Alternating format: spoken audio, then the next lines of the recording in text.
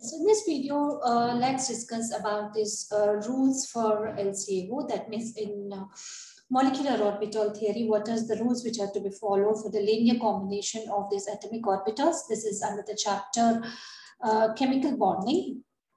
Yes. According to the VBT,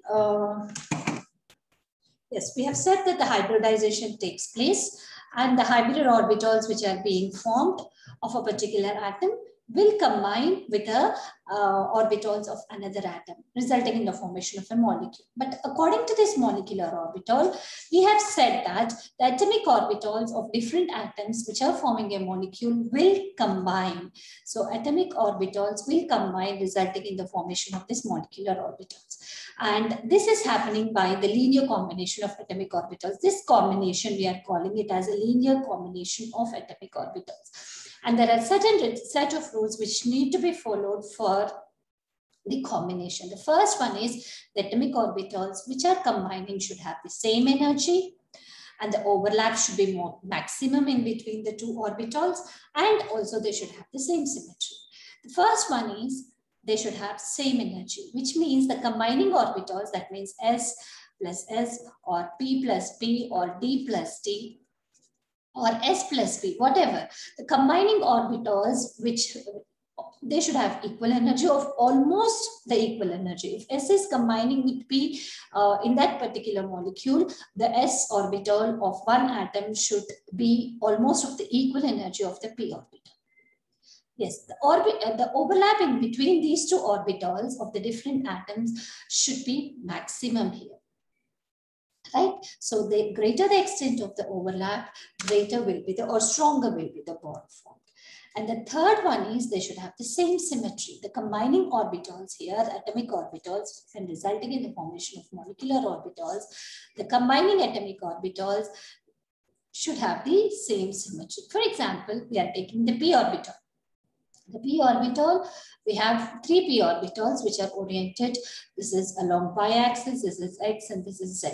This is of one atom. So if the 2p orbital, p orbital needs to combine with the p orbital of another atom, it should be that p orbital of one atom, that means only y of this can combine with the p of y of another orbital, or px of this can combine only with the px, or pz of this can combine only with the pz. Py does not combine with px, or px does not combine with pz. That means the symmetry of the combining orbitals should also matters, and they should have the same symmetry for the proper combination. Okay, that means, yeah, 2pz orbital of an atom can only combine with the 2pz of another atom, but cannot combine with 2px or 2p orbitals because they have different symmetry, because they are oriented along a different axis. Right. Here, we have discussed that the atomic orbitals here will follow a set of quantum numbers or defined by a set of quantum numbers, that is principal quantum number, azimuthal quantum number, magnetic moment quantum number, and spin quantum number. So the molecular orbitals are also defined by the same set of quantum numbers, that is principal quantum number n, azimuthal quantum number L. Now, instead of magnetic quantum number, is replaced by another quantum number called as lambda, and this spin quantum. Right. So the principal quantum number n, which means that it's equal to the energy level, or the is equal, it gives the shells. All right. This azimuthal quantum number is the subshells which are present in the in this shell. See how many values this azimuthal quantum number have. L is equal to 0 to n minus 1. Right. If n is 1, L will be 0. Right, so it will have equal number of values as n, but it will range from 0 to n minus 1. For example, if this is the energy level, this is the nucleus. If this is n is equal to 1, then L is equal to 0. That means it is s orbital. For example, if n is equal to 2, L is equal to 0 and 1, n minus 1, right? 0 to n minus 1. This is s and this is p. N is equal to 3. L is equal to 0, 1, 2. S P, and D. Right? So, and what is this new quantum number? This is replacing this lambda. So we'll come to that later on. And here, Pauli's exclusion principle, Hans' rule of maximum multiplicity, and Off-Bohr rule, all these rules are also applied to these molecular orbitals as we are studying for atomic orbitals. Right, what does this Pauli exclusion principle says? This says that no two electrons in the same molecule can have all the four set of quantum numbers the same. That means at least one of the quantum numbers should be different. At least the spin quantum number will be different, right? We have studied for the atomic numbers. So no two electrons in the same molecule would have all the four quantum numbers same. At least one will be different. And Hans' rule of maximum multiplicity. What does this rule say?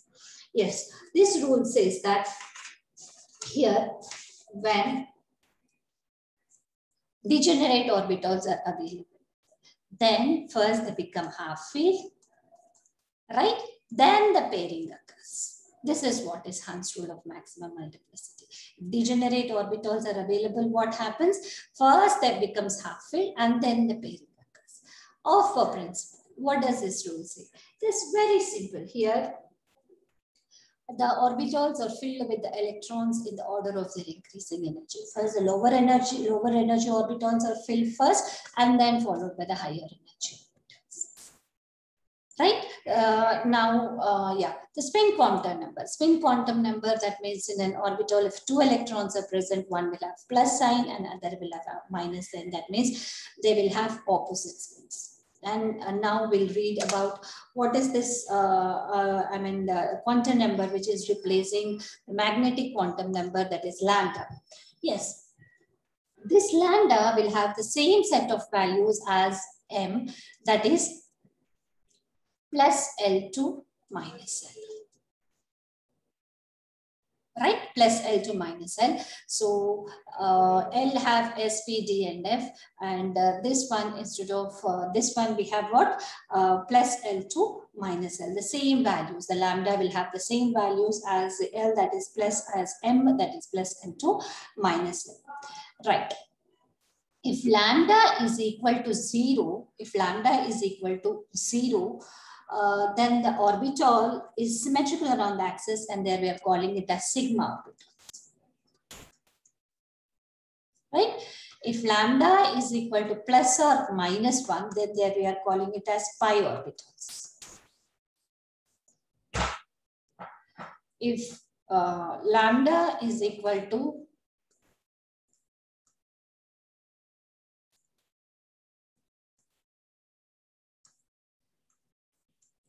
plus or minus 2, then we are calling it as delta orbitals. Right. This is about this lambda. Right. So now, what is the order of the filling up of the orbitals for heavier atoms? I mean, for oxygen and the heavier atoms than oxygen.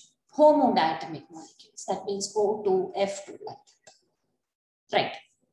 The order of increasing energy of this molecule. First, the molecular orbitals are represented by sigma 1s, sigma star 1s, sigma 2s, sigma star 2s, like this. Right? So what is the order of filling up of these energies? So for oxygen and heavier than oxygen, this is the order which is followed. That is sigma 1s, sigma star 1s, sigma 2s, sigma star 2x. Then comes sigma 2pz. That means which is forming a sigma, which is oriented along the internuclear axis. Then comes pi 2px and pi 2py. These two are degenerate orbitals. These two also are degenerate orbitals. Then comes pi star 2px and pi star 2pz. Then comes sigma star 2pz. Sigma 2pz. Last comes to sigma star 2pz. These two sets are the degenerate set of orbitals, where pi 2px and pi 2py are degenerate, and also pi star 2px and pi star 2py are degenerate, so they are calling it as doubly degenerate.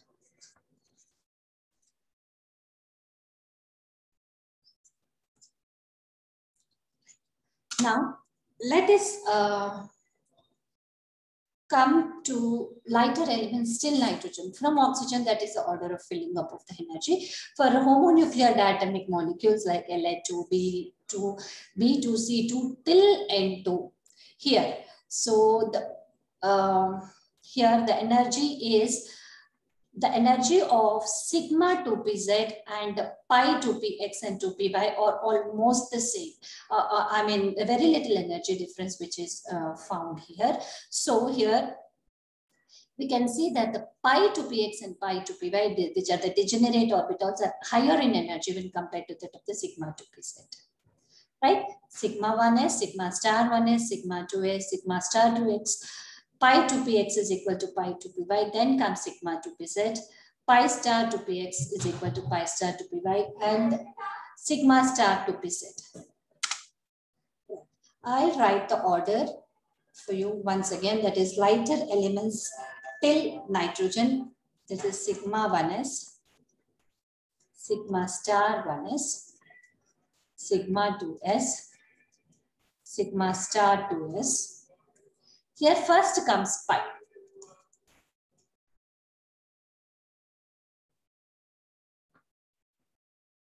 Yeah, pi 2px, pi 2py,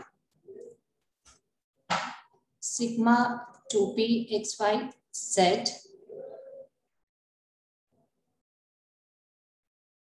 then comes pi star 2px, pi star 2py, then comes sigma star till nitrogen. And for oxygen, let's see this. The same thing here, but just the difference in this will come here. Okay. First, this will come.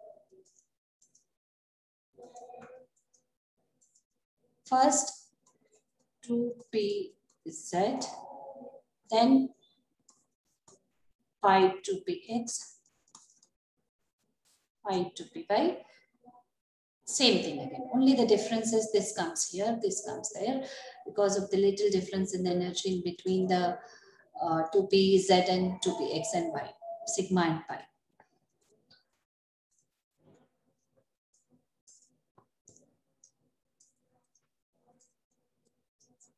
Then comes sigma star. Yeah. This is the order of filling up of the orbitals, I mean the molecular orbitals till nitrogen and from oxygen onwards, right? So till nitrogen, the energies of pi 2px and pi 2py are less than sigma 2pz. But from oxygen onwards, the energy of sigma 2pz is more than pi 2px and pi 2py. Right. If you like my video, please do like, share, and subscribe my channel. The whole chapter has been discussed on my YouTube channel. The details of it have been given in the description box below. You can go back and check with it.